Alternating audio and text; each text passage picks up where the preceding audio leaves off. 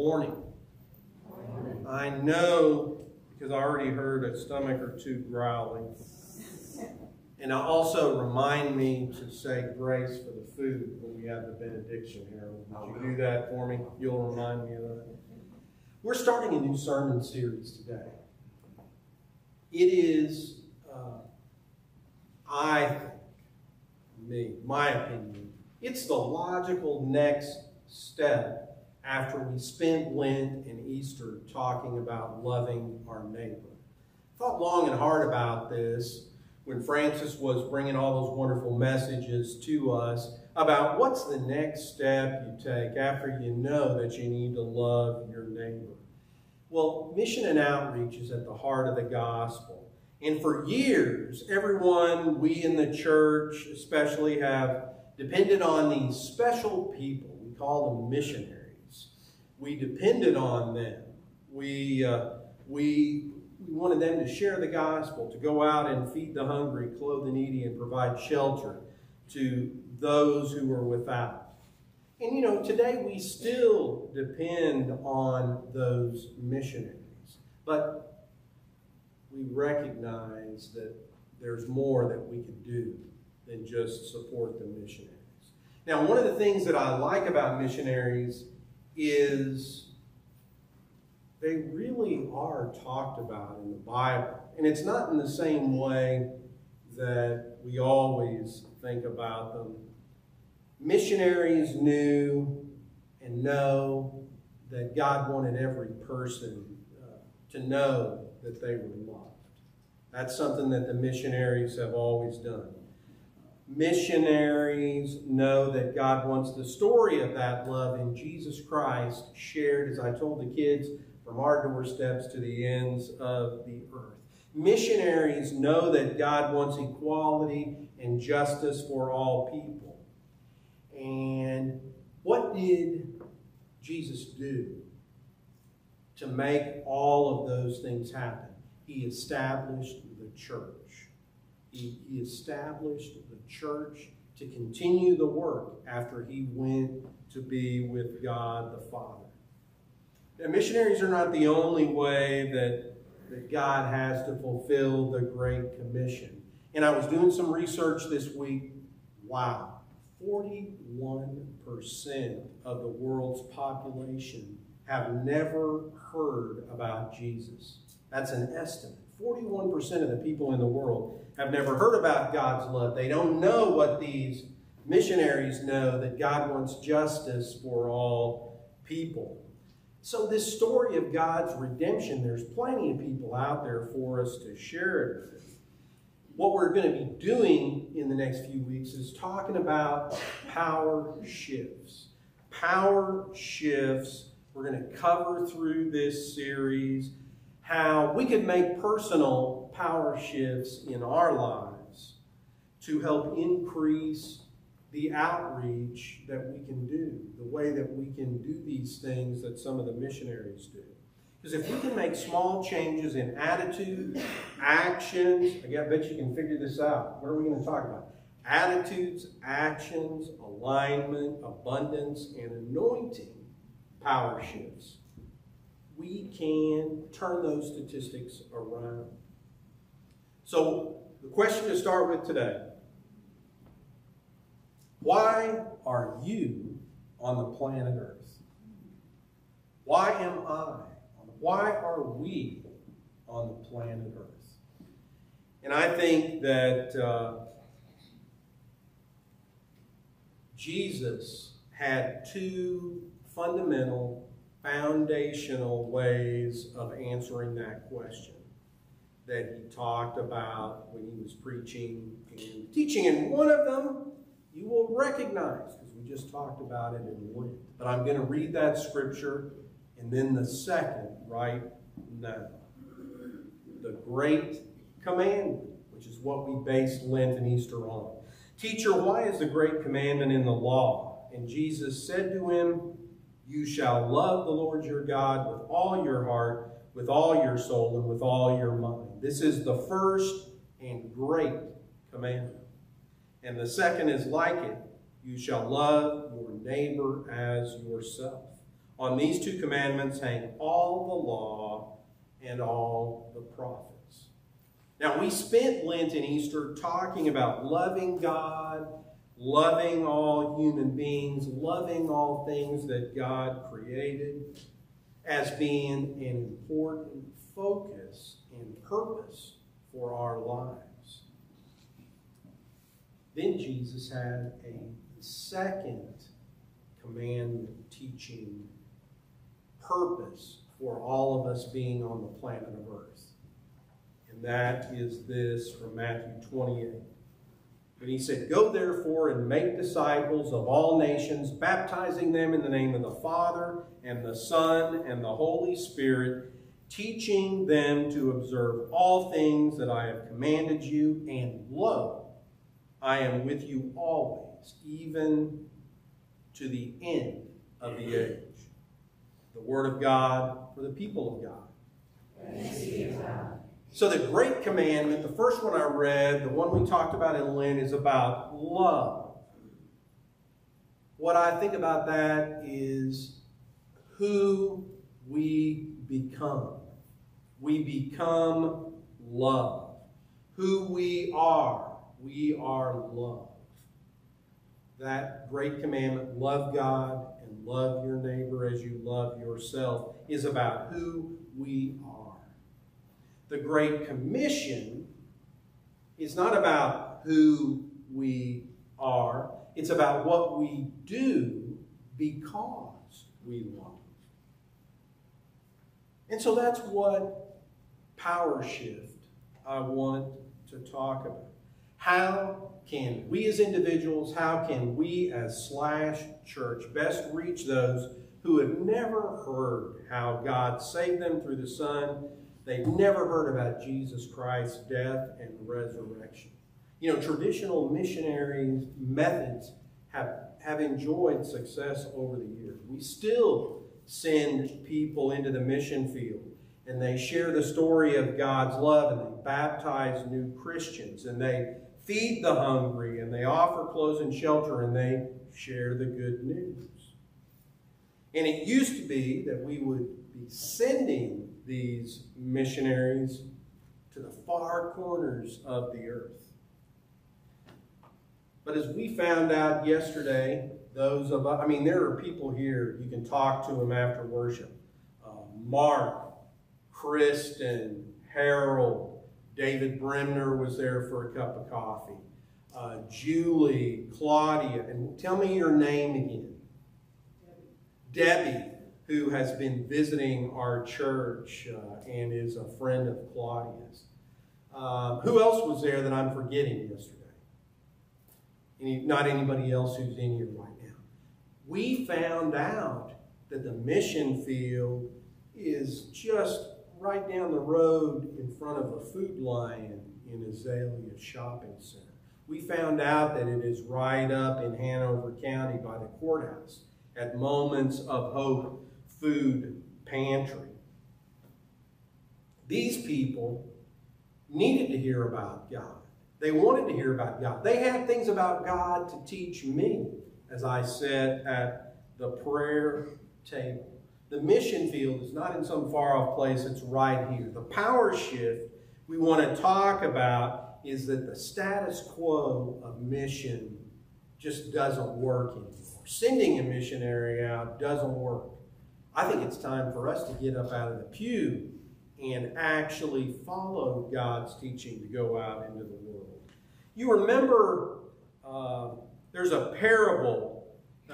Let me start this way. Jesus' disciples asked him about the best way to share the story of God's love. And he told them a parable. And that parable is about seeds and good dirt and bad dirt. The parable of the sower. And in that parable, one of the things Jesus said is, the harvest is plentiful, but the workers are few. Ask the Lord of the harvest, therefore, to send out workers into his harvest field. Jesus was trying to tell the disciples, like the Guy who runs the farm sends people out to work in the field. I'm sending you out to work in the world. And one of the things I wanted to talk about was in that text, the word that is translated send out. I want you to hear what that means in Greek because it is very interesting. It means to eject. It means to cast out. It means to drive out. It means to expel. And don't ask me why. The first thing that came to my mind as I was thinking about the etymology of that sending out was a frisbee. And I'm thinking that like Jesus trying to send people out into the world, we need like a frisbee.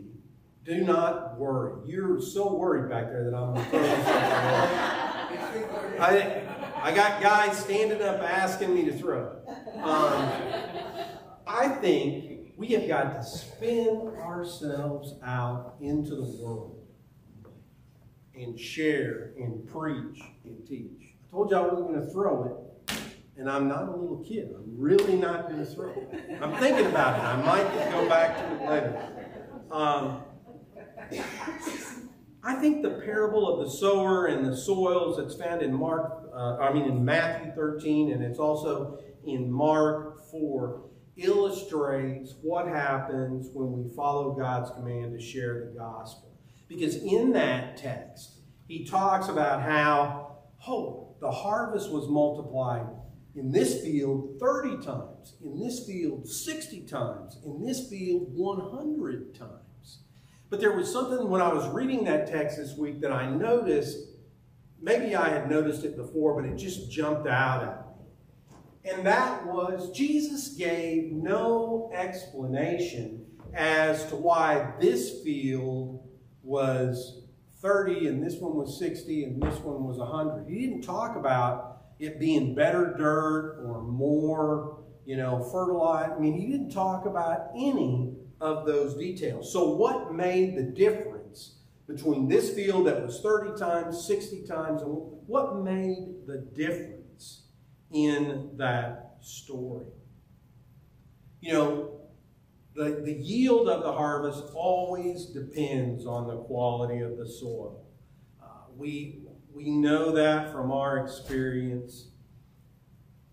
But it was all the same. What was the difference? Why did some seeds have 30 and some 100? We've learned to love God and love our neighbor. That's what we talked about during the Lent. How best can we take the next step and go out into the world and share the gospel, and instead of getting a 30-fold bounty on our work, get a 100-fold bounty on our work. In biblical days, these farmers, they just used sheer muscle and willpower. They cleared the fields, and they tilled the soil, and they planted the seed, and they harvested the crops, and they prepared the grain. And we know today, in our time, they got all this equipment, and they have special seeds and special fertilizers, and they are doing better work than they did back in biblical times. And they're bringing in a bigger harvest, and they're doing more for less effort. And it doesn't make sense to us that our efforts have yielded 41% of the world has not even heard about Jesus. Are you kidding me?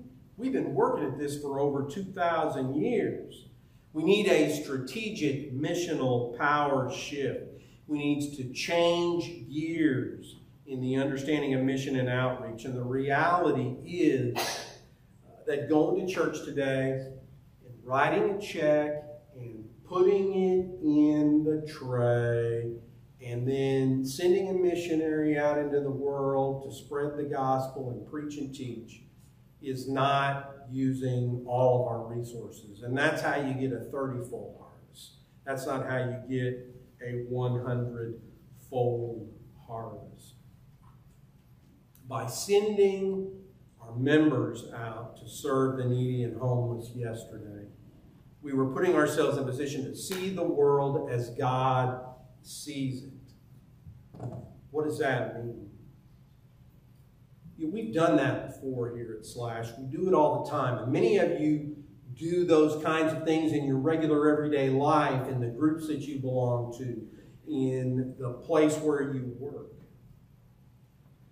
In the Bible, who were the people who saw the world as God saw it? They were prophets. The prophets are the ones who could see the world as God saw it. The prophets were the ones that were asking that justice be brought to the world.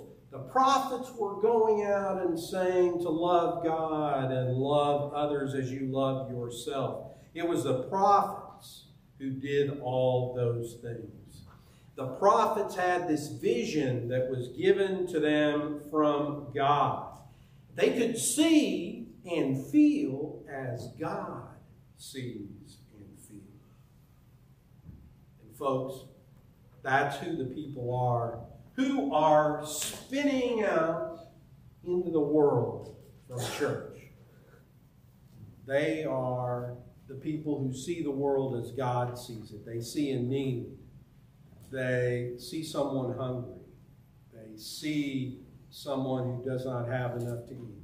They see someone who has lost hope, and they tell them the story of God's love, the story of God's support. There's a wonderful text in the Bible in 1 Peter 2:9. It is beautiful. It says, "Are we not God's chosen people? A royal priesthood." Yes, we are. Yes, we are. We are not called just to sit on our laurels. We are called to be out in the world, ejected, expelled from church today. Can you believe that's what send out means? Expelled out into the world. To see the world as God sees it. To see the world as the prophets saw it. To see a need and step out and change the world. Sharing the gospel with others. That is our call. That is the power shift we want to talk about this week. Amen? Amen. You know, during the next few weeks, next week I will be gone. Our sister, Reverend Rebecca Highfield, is going to bring the message next week, and she's going to continue the series. Next week I'll be at a minister's meeting at Chapman University to see my daughter, Ruthie. Of course I'm going for the minister's meeting. Wink, wink. But it will be a wonderful gathering, and I'm looking forward to that. So my thanks to Rebecca, and my thanks to Francis Stanley, who will also be here at church. I want to be expelled, but first into the fellowship hall to eat after this and play Family Feud. I look forward to that. We're going to sing together. Now we invite you to sing "Show Me Your Ways."